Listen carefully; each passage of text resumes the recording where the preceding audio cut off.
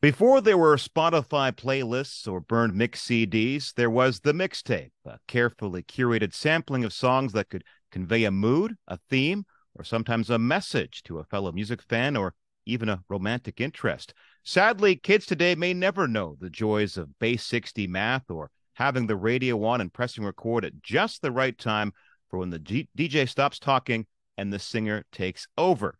Mixtape is also the name of the latest book from Vancouver's Fiona McQuarrie, who has been writing about music in one way or another for over 4 decades. And she joins me now. Fiona, were you a big mixtape fan back in the day? Oh, heck yes. I still have a Tupperware container full of mixtapes that I made, both from recording off the radio and taking tracks off records. Yeah, I had a lot of them. Now, the full title of this book is Mixtape 21 Songs from 10 Years, 1975 to 1985. Besides being the heyday of the mixtape itself, what made you focus on this period in particular?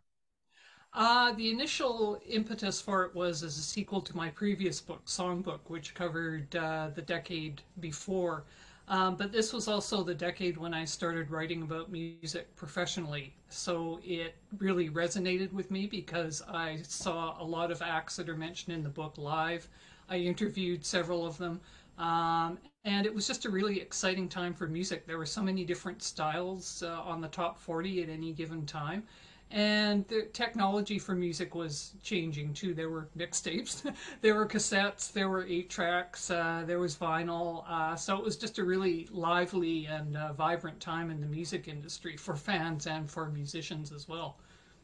Now, as you mentioned, you were working as a rock critic and a music writer at the time. So I was heartened to see Vancouver's Doug and the Slugs and Too Bad show up on this list. Did you ever cross paths with the late Doug Bennett?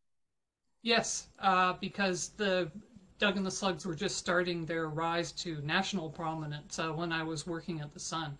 So yeah, I interviewed Doug several times, and I also saw the band play live several times, and it was very exciting to see a band from Vancouver that was so unconventional have that much success. And I think they're one of the great underrated bands from Vancouver. They've sort of acquired this reputation as a party band, which is fair enough because they're a lot of fun to see live. But they deserve so much more credit than that because the songs that Doug wrote are so deep and so intricate while still being very listenable and clever.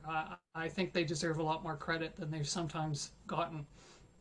Another song that sticks out, of course, is "Running Up That Hill" by Kate Bush. Were you surprised, encouraged, heartened to see it get a second life of sorts thanks to TV's Stranger Things? I was completely surprised. I have to point out that I had that song on the list for the book long before Stranger Things came along because I'm a huge Kate Bush fan. And it was really interesting to me from someone that followed her back from the early 80s to see a whole new generation understand that song, even in though it was presented in very different context than it originally came out in. And I will say that I don't watch scary films or scary TV shows, so I actually had to get a couple of friends to tell me what was going on in that scene where it was used. But I did pluck up enough courage to watch a bit of it online, and I was really impressed with how well it was used and how well it fit the context in that particular show. Now, it's the kind of song that sounds both of its time, but still unique enough that it could have been released today. Would you agree? Very much so. Yeah, very much so. I think it has such a strong backstory. I mean, Kate Bush originally intended it, as the lyrics sort of point out, as this idea of a romantic couple being so close to each other that they change into each other, and using that as a way to deal with the problems in their relationship.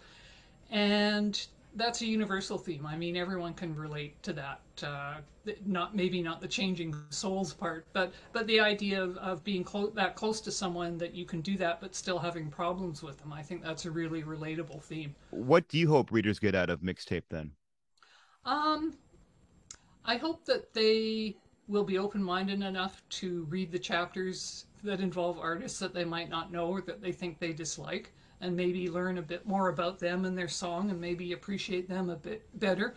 One thing I tried to do in choosing the chapters was the list of chapters went through about, oh, I don't know, 20 iterations or so. Was trying to give a sense of the scope of music and all the different styles that were out there in that decade. There was a lot going on, and a lot of really interesting acts going on, and someone like Kate Bush, I wrote that chapter before Stranger Things came out, and then I had to revise it.